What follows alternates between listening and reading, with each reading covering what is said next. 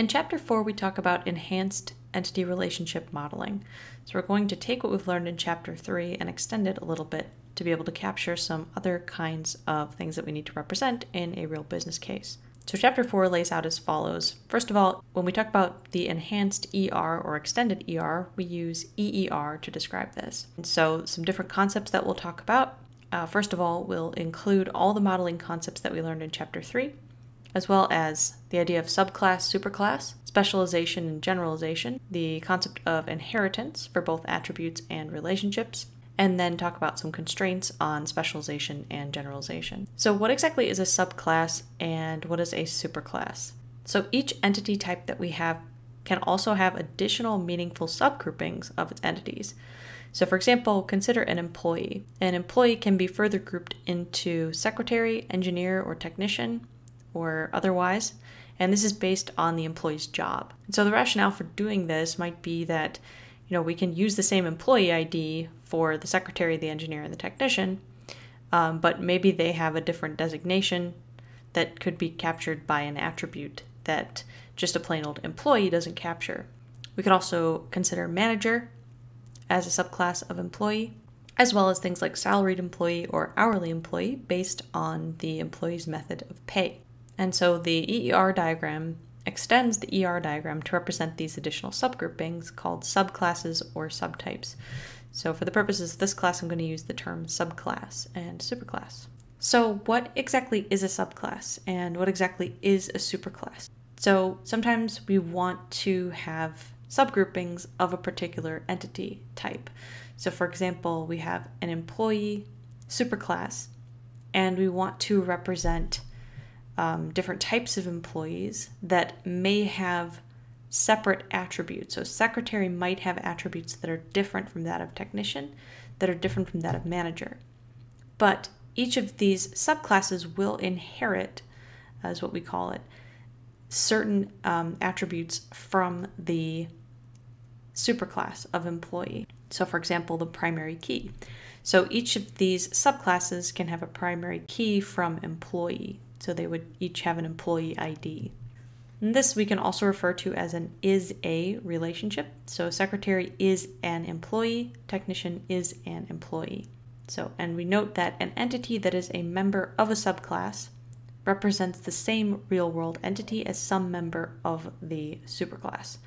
So you could also consider something like we have a superclass of animal, and we have different animal IDs that we're tracking at the zoo, and then we might have different subclasses like snake or lion, and each of these might have separate attributes that don't have anything to do with one another, but also attributes like a primary key of animal ID that get inherited from the corresponding superclass. So each subclass member is the same entity, but in a distinct specific role. So the secretary play a very specific role as an employee. And an entity cannot exist in the database merely by being a member of a subclass. It also has to be a member of the superclass. So if you do have that technician, it's got to also exist as an employee. And if you have a member of the superclass, so like an employee, it can be optionally included as a member of any number of its subclasses, depending upon the distinction.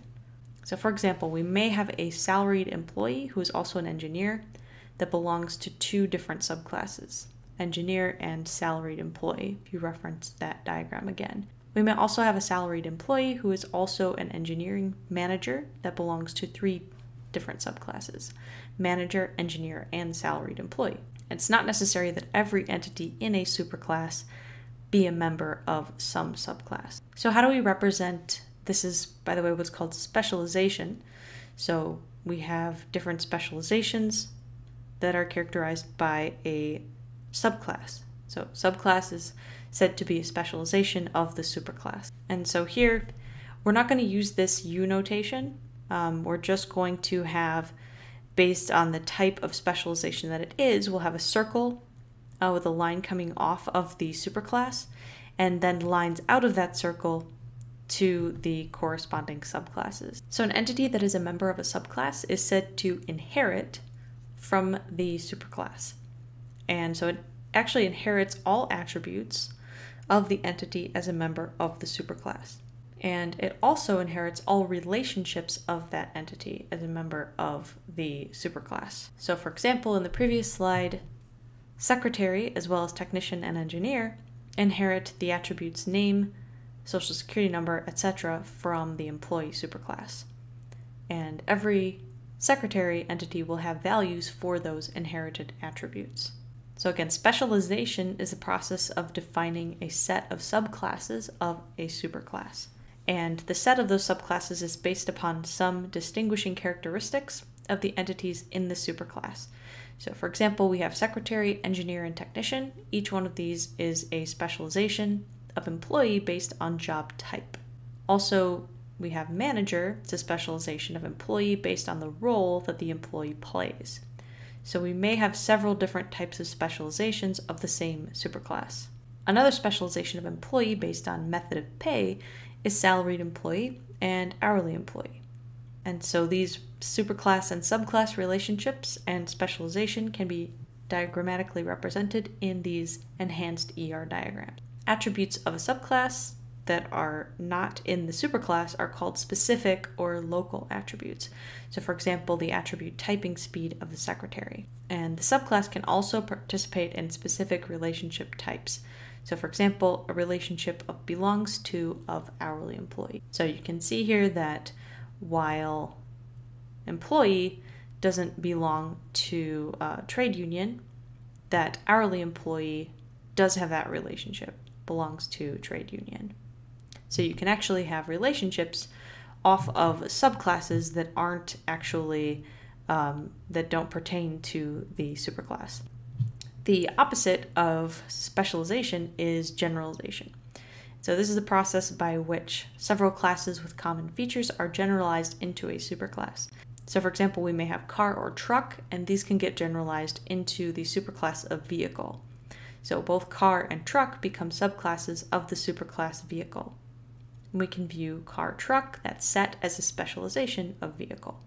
Alternatively, we can view vehicle as a generalization of car and truck. So here's an example of what that looks like. We have car and truck by themselves, and then we make the decision that we want them to be generalized into vehicle. And again, we'll explain this notation shortly. So then we have these subclasses, car and truck, of the superclass of vehicle. And you can see that car and truck then would inherit the attributes of vehicle ID, price, and license plate number from vehicle, and also have local attributes of their own, like max speed or tonnage. So we can classify different types of specialization, and those are the following. So first, predicate-defined or condition-defined specialization, and this is based on some predicate. So for example, based on the value of an attribute, like job type or age. Furthermore, if all subclasses in a specialization have the membership condition on the same attribute of the superclass, then the specialization is referred to as an attribute-defined specialization. And the attribute is called the defining attribute of that specialization. When we do not have a condition for determining membership in a subclass, then the subclass is called user-defined. And so this is defined by the user on an entity-by-entity basis. So to further define predicate-defined subclass, if we can determine exactly the entities that will become members of each subclass by condition, then the subclasses are called predicate-defined or condition-defined subclasses. The condition is a constraint that determines the subclass members.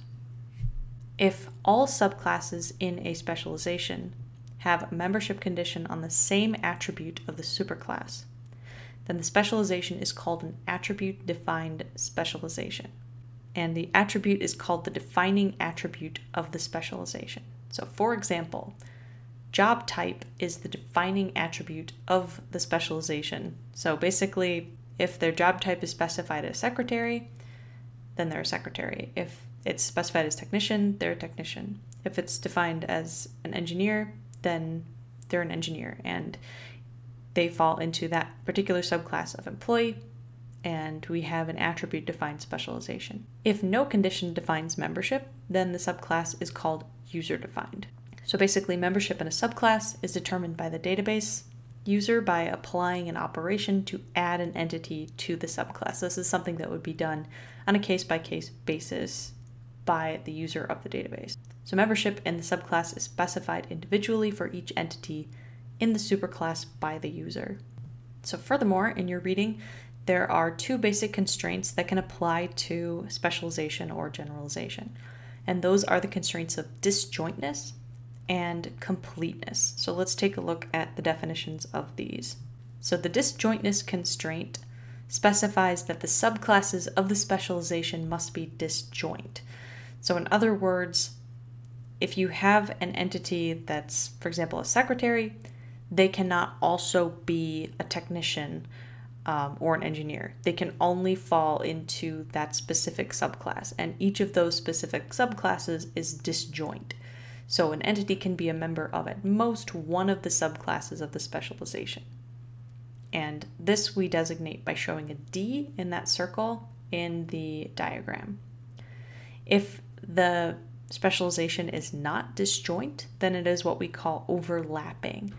And so that means that maybe a secretary could also be a technician or an engineer. This is not the case in the diagram that we have, but if it were the case, then the same entity could be a member of more than one subclass of the specialization, and we would specify that by using an O in the diagram. So in addition to disjointness, we also have the completeness constraint. And we have two different types of completeness, either total or partial. And this we're not going to worry about representing in the diagram, although there is notation for it in your textbook. You can check out the lucid chart video to see how we will represent subclasses and superclasses there. So total specifies that every entity in the superclass must be a member of some subclass in the specialization or generalization. So in other words, if we have different employees, each of those employees has got to be also a member of some subclass. So they have to be a technician, they have to be a secretary, or they have to be an engineer. If that's not the case, then we call it partial. So they might be just an employee designated in general, and they don't have to necessarily belong to any of the particular subclasses that are specified. So in total, we can actually have 4 different types of specialization or generalization. So we can do disjoint and total. Maybe we have employees, and each one of those employees must belong to a subclass of hourly or salaried, but they can't both be hourly and salaried, so that would be disjoint as well as total. We could also have a case where we have disjoint and partial. So the subclasses, if one of the entities is a member of a specific subclass, that it can't be a member of a different subclass as well, but that it doesn't necessarily have to belong to a subclass if it is part of that superclass.